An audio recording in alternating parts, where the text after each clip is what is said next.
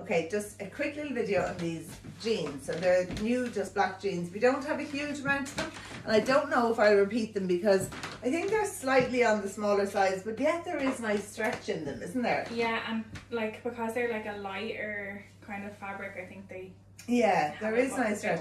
They're also not as well, they're okay on me, but they're not as high rise as Jess likes on Jess. Yeah, not? Just you can see they're my underwear. They're not really suited to a pear shape. They're better on like a narrower a narrower hip.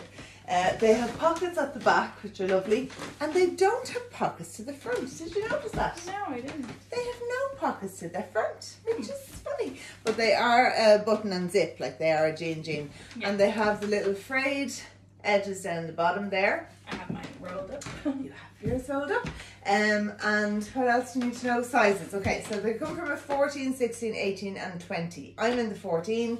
They're fine. And Jess is in the 20.